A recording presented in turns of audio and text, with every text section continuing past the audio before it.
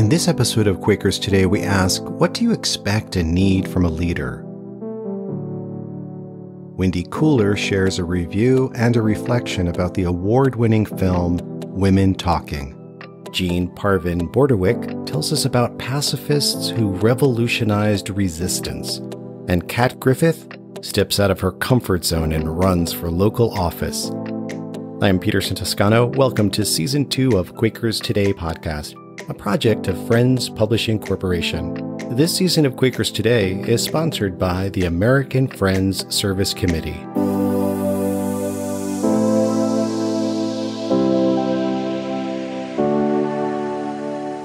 Kat Griffith took a leap into local politics and ran for office. She shares lessons she learned, and she raises questions about the complications, compromises, and rewards of public service. It started with a despairing text from a friend. She had just read the website of a guy running in our district, unopposed, for the county board. His website was all about gun rights, jury nullification, and armed resistance to the government. Over the next 24 hours, a thought found its way into my mind. Should I run? This improbable idea clung to me with a sort of static electricity. I couldn't shake it. When I asked my family to be a clearness committee for me, within an hour, my husband was making a spreadsheet of contacts to reach out to, and my daughter offered to canvass for nomination signatures. At around 9 a.m. on New Year's Day in sub-zero weather, I knocked on the door of our former state senator, rock-ribbed Republican, to ask for his signature. Our last interaction had involved me demonstrating in his driveway against his support for Act 10, which gutted the teachers' union and other public sector unions back in 2010. But he signed my nomination papers. Lesson 1. Asking Republicans to support me gave me an unexpected chance to honor Republicans. The implicit message of my knocking on their doors: I cared what they thought. I trusted the value of our interactions. I believed we had important things in common, and I considered at least some of our differences bridgeable. Over the next couple of months, I went door to door throughout my small district of about 4,000 souls, asking people what they thought about various county issues. Because I couldn't assume agreement, I found myself talking less and listening more, feeling around for any common ground at all. Almost always we found it, and then we would spin a conversation around that shared thing, and it would grow outwards into a web of related explorations, and pretty soon there might be a whole bunch of things we could talk about. Lesson 2, the secret of successful conversations across the aisle: ditching my own agenda in favor of learning about theirs. I came away from canvassing shifts unexpectedly heartened. I even kind of fell in love with my community all over again. But alas, it wasn't all puppies and rainbows and chatting on front porches. I was trolled repeatedly, and I also had a couple of Facebook angels who responded with calm and kindness and reason to a few particularly combustible souls. While there were conflagrations I steered clear of, there were also individuals I reached out to personally. I offered to meet in person with a couple of serial trolls, one of them was named Booger online, and a couple of them went silent after that. I also learned, less encouragingly, that some of my supporters were as intemperate as my trolls. The message I put out was, "You will not love me better by hating my opponent. Please do not hate my opponent." But eventually I faced a difficult choice: whether to continue to focus exclusively on the positive reasons to vote for me for county board, or whether to raise up some truths about my opponent. It was clear that most people felt pretty ho-hum about county affairs. In truth, so did I before I ran for office. And that the prospect of voting me into office was not exactly electrifying. What was electrifying for moderate to progressive voters was finding out that my opponent was prepared to take up arms against the government and overrule juries, among other things. Was the community well served by a positive campaign that failed to address these issues? I decided to express some of my concerns about my opponent's positions, and have wondered ever since. Was the body politic better served by outing my opponent's more extreme views? They were on his website, but surprisingly few people seemed to go there. Or by sticking to a strictly positive campaign? Was there any pure action to take in these circumstances? Was purity even the right goal? I'm not sure these questions are ultimately answerable in any final way. I'm not even sure they're the right questions. But I do know this. There was a rabid Christian nationalist candidate who believed in executing gays. There were internet trolls making up outlandish stuff about me. There was an electorate that was by turns foaming at the mouth and apathetic. And there was me, scratching my head, praying, and not coming to clarity. The closest I've come to clarity since then is that wading through this grubby situation was perhaps the price of getting involved in electoral politics. Lesson 3. As G.K. Chesterton once said, Art, like morality, consists in drawing the line somewhere. Where to draw it in these circumstances was murky. And experience so far tells me that I will have to live with such murkiness, that I will not always have the luxury of certainty that I did the right thing. The campaign, as it turned out, was considerably less bewildering than my first months of being on the county board. I had expected a deliberative body weighing possible courses of action, discussing the ins and outs of various policies, and hashing out compromises. None of the things I ran on seemed even remotely attainable. They simply had nothing to do with the business that came before us. Lesson 4. A campaign platform is an exercise in fantasy fiction. About 10 months on, here is what I have figured out to do. I poke around and ask a ton of questions. I interview everyone and her sister. I ride along with sheriff deputies and cops, and I feel mildly embarrassed at how much I like driving at 125 miles per hour. I also go to finance committee meetings, even though I'm not on the finance committee. They're the ones who get to decide everything.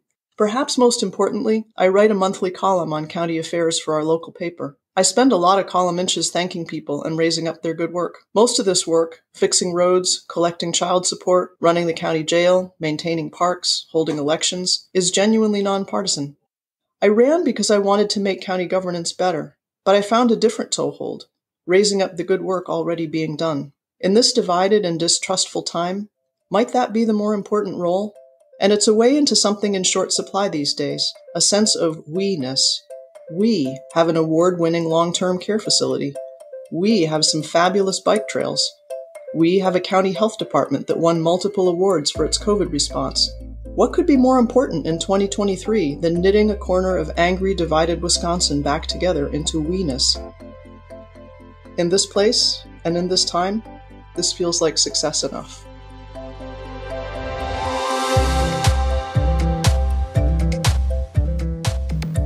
That was Kat Griffith reading a condensed version of her article, One Quaker's Excellent Adventure in Politics. It appears in the June-July issue of Friends Journal. You could also read it online at friendsjournal.org. Wendy Cooler loves cinema. She has spent thousands of hours in movie theaters. Recently, she shared with me some of her experiences and reflections, along with a movie recommendation. The prophet's job is to break reality and pull people to a new reality through the broken one. Film and art in general is a way of increasing our capacity for hopefulness, for possibility, and for seeing past the things that are taboo to break through. I was a projectionist at a little one-screen movie theater in Montgomery, Alabama when I was 17 years old. I have a very rich relationship with film, very intimate relationship. I would highly recommend Women Talking as a film for Quakers. The characters in the film are plain Mennonites. While the film is sort of grounded in a real crime, the film is fictional and says so at the very beginning, that this is a work of wild female imagination, the narrator says. And what we see in the film is really reminiscent of these mid-century plays like 12 Angry Men or some of the Edward Albee plays that take place on one set. It takes place in the hayloft of a barn. It's highly philosophical, theological conversation about the meaning of forgiveness, the meaning of a peace testimony in response to incredible violence, and the power of relationship in corporate discernment. So what you see in the film is a group of 3 generations of women and girls involved in a discernment process where they fight, they insult one another, they hug one another, they apologize for the ways in which they have allowed this harm to happen to one another. The film really does not focus on the horror of the violence. It really focuses on the life-affirming relationships between these women and the decisions that they need to make together in this hayloft. I took my 17-year-old son to see it. He was so touched by it. He said that it was one of the best films he's ever seen in his life.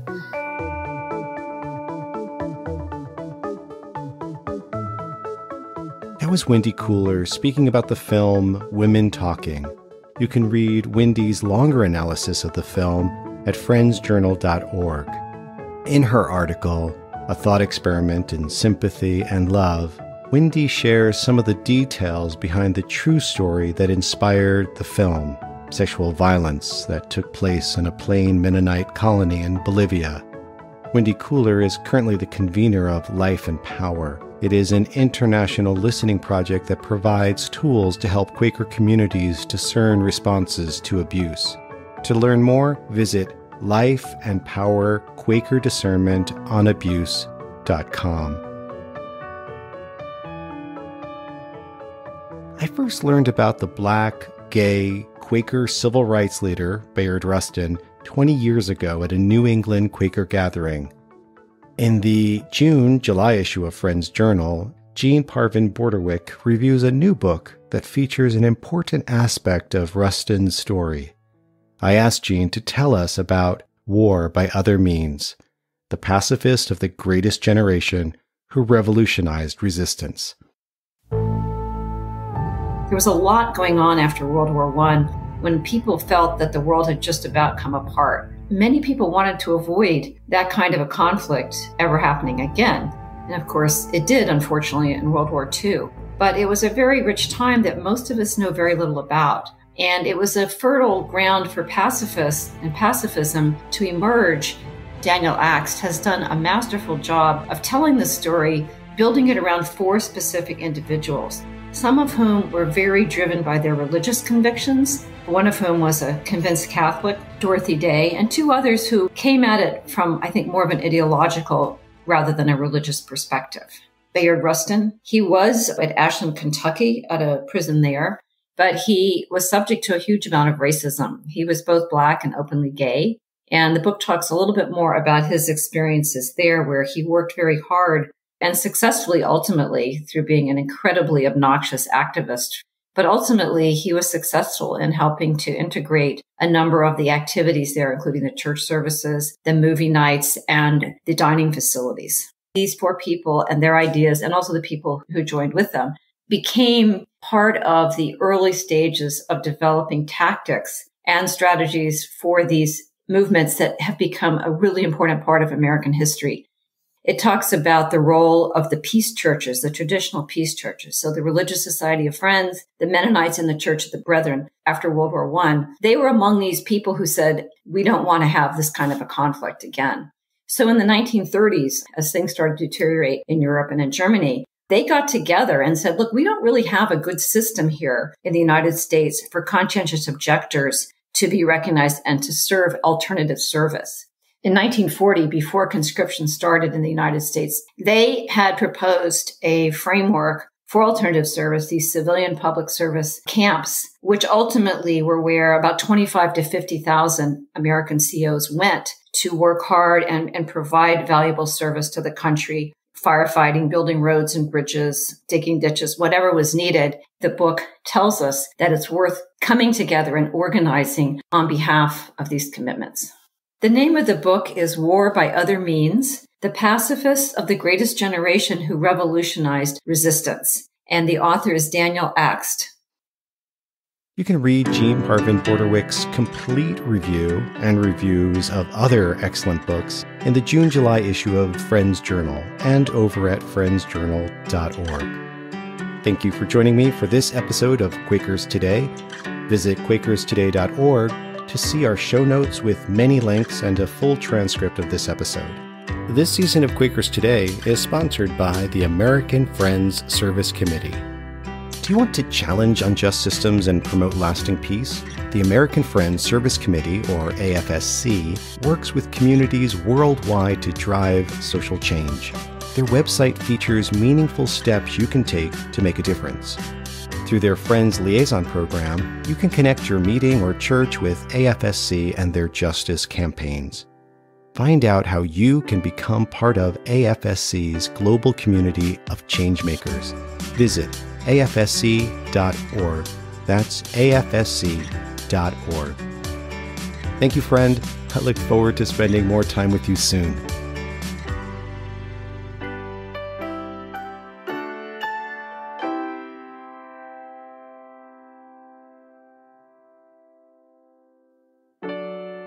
In a moment, you will hear recorded messages from listeners who answer the question, what do you expect and need from a leader?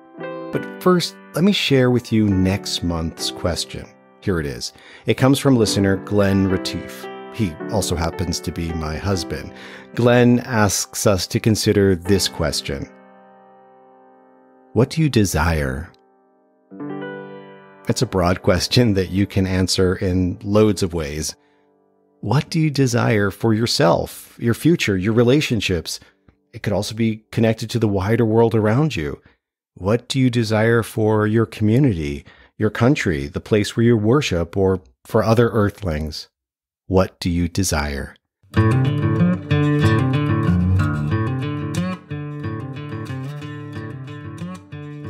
Leave a voicemail with your name and the town where you live. The number to call is 317-Quakers. That's 317-782-5377. 317-Quakers. +1 if you're calling from outside the USA. You can also send an email. I have these contact details in our show notes over at quakerstoday.org. Now, we hear your answers to the question, what do you expect and need from a leader? And our first answer comes from our guest today, Jean Parvin Borderwick.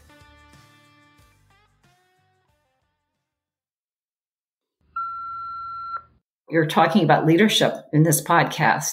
And we have to think about leaders and leadership and leading over a very long time horizon. We like to say, oh, so-and-so is president or so-and-so is head of this organization. They're a leader. But leaders are really people who show the way. And that way may be a very long one. When you think about the Society of Friends, they eventually came to an anti-slavery position. They were among the very first. But it took many, many years. Most people who originally were advocates against slavery never lived to see the abolition of slavery in the UK or the United States. The same with the women's movement for women's voting rights. Women who started that in the 1840s, actually, never saw it happen in the 1920s. They died. You may plant the seed today, but you may not live to see it come to fruition.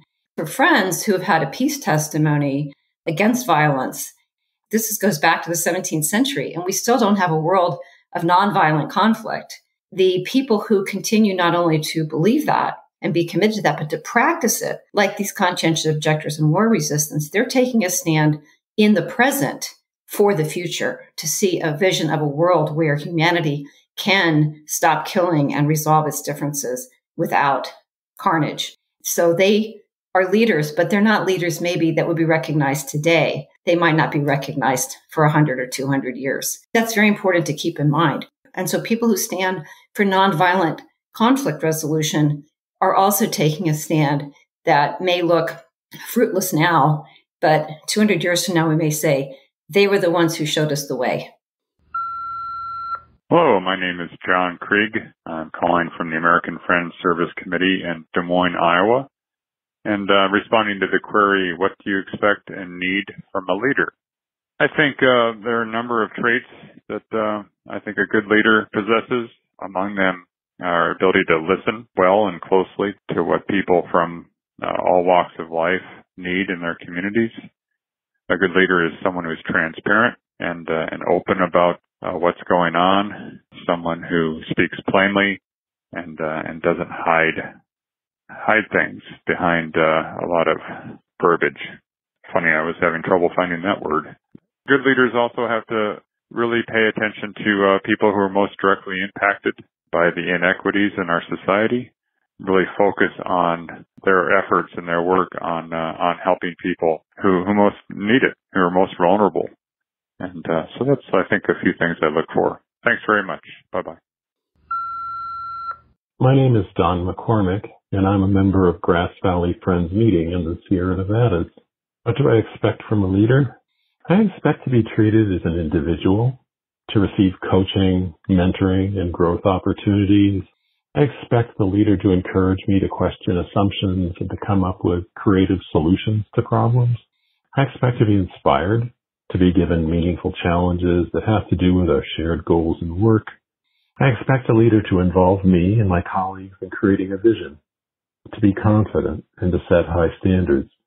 I do not expect a leader to be the servant of the group, Especially if they're from an oppressed group, it has historically been limited to working as servants. Hi, this is Carol Bartles from the American Friends Service Committee in Burlington, Iowa. A leader needs to be kind, compassionate, with a total capacity to listen, and listen not just with the head, but also with the heart. Take care.